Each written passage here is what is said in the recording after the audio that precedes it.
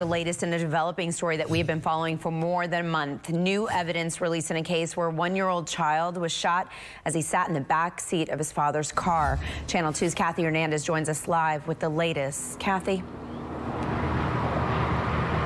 Good morning. I talked to the boy's mother. She says that her son has been in and out of the hospital since that shooting, and his wounds are still healing.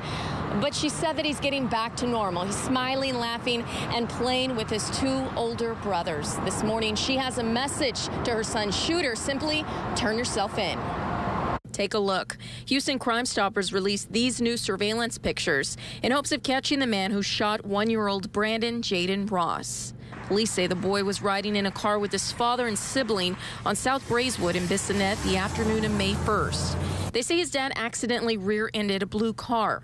That driver, wearing a security guard uniform and grabbing his holstered gun, got out and started walking toward the family. Police say the driver became aggressive and started yelling at the father, who is hearing impaired.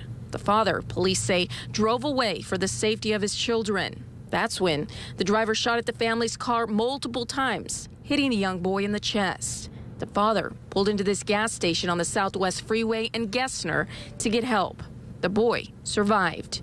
We talked to the boy's mother the next day. Extremely lucky because, it was centimeters away from hitting his heart, and anything could have happened as far as, he really could have lost his life. Police say the shooter was a black man, 5'10" to 6'1", 170 to 200 pounds, short black hair, wearing a black security guard uniform and a holstered firearm. He was driving a blue Buick sedan. And if you recognize anything in those surveillance pictures or have any information about the shooting, please call Crime Stoppers. Reporting live in Southwest Houston, Kathy Hernandez, KPRC, Channel 2 News.